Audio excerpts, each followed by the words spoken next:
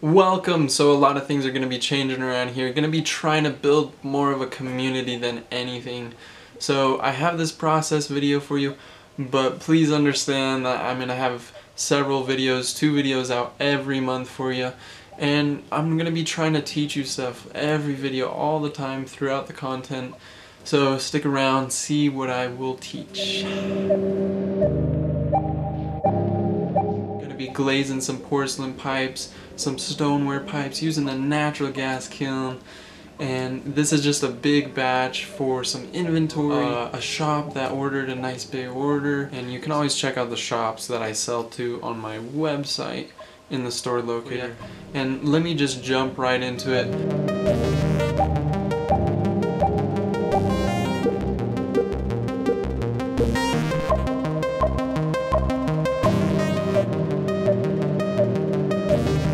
This is wax resist, and that's what I'm putting on these pieces. I just get a little bit of this. It's a petroleum product, and so essentially I put this on my ceramics, my clay, and then it absorbs this, dries out, and then what it does is it prevents any glaze from sticking to the pottery.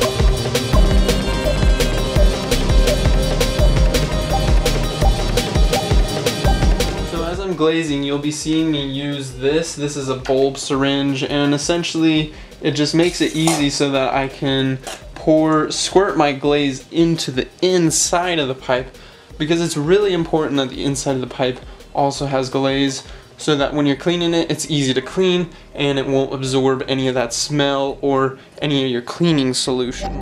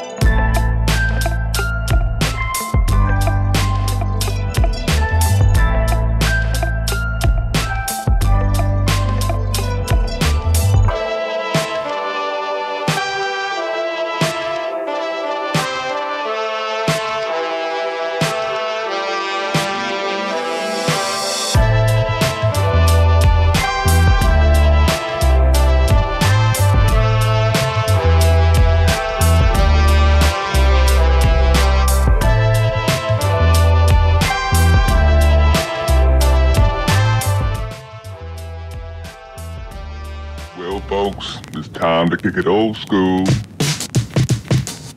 So you can feel cool. Give it to me, baby. Baby. Yeah.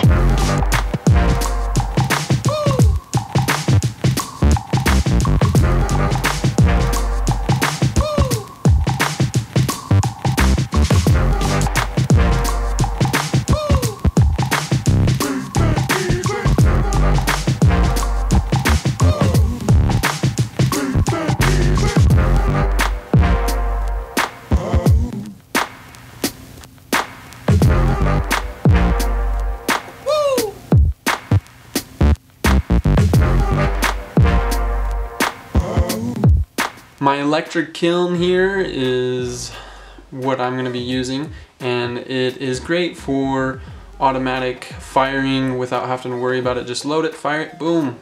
It's done when it's done on its own.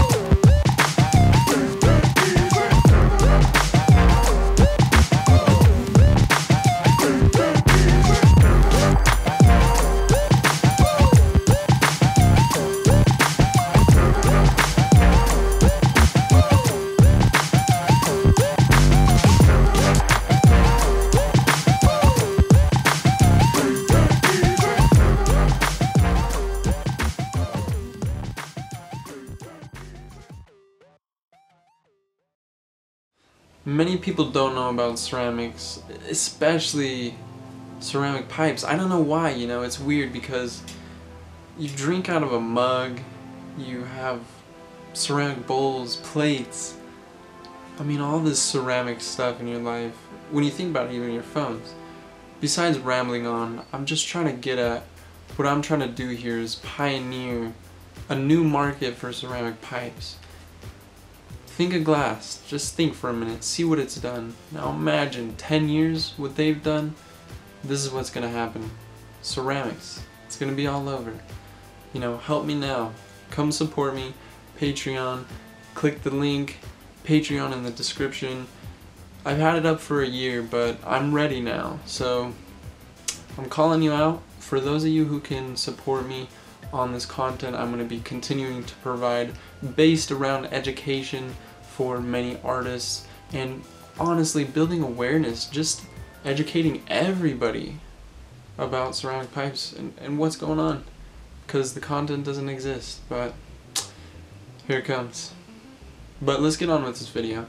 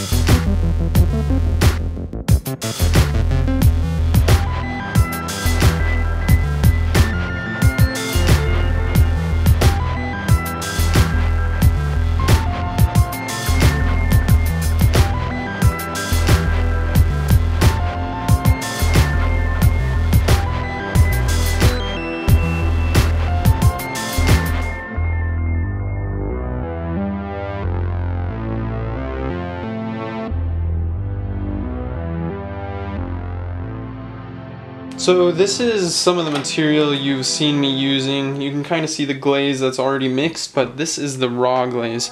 So essentially what this is it's made up of three primary things. A glass former, so essentially glaze is glass, and just like glass is ceramic, we come back to this when glass is being made, it's in its raw form, like this.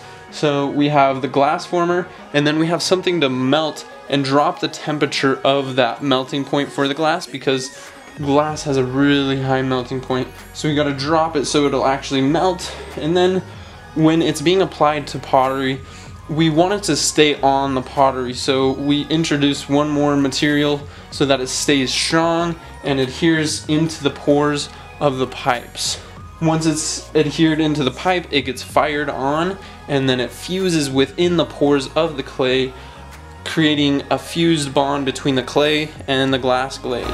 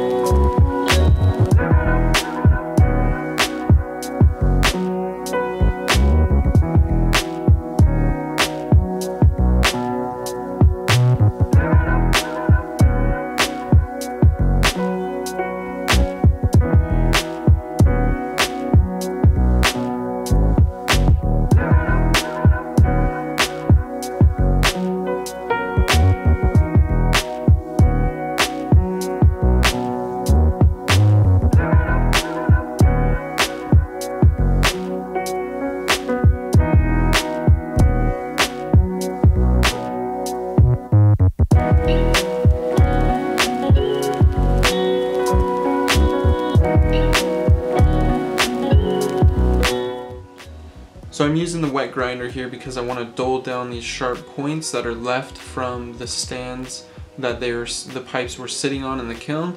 And the wet grinder, it really just helps me do that, you know, and it doesn't create a lot of dust in the air.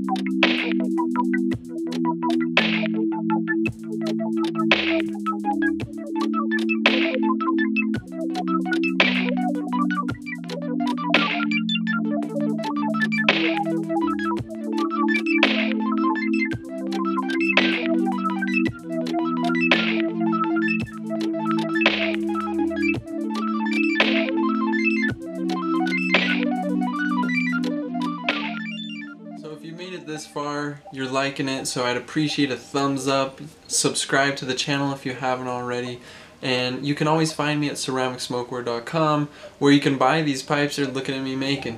Pretty cool stuff. Anyway,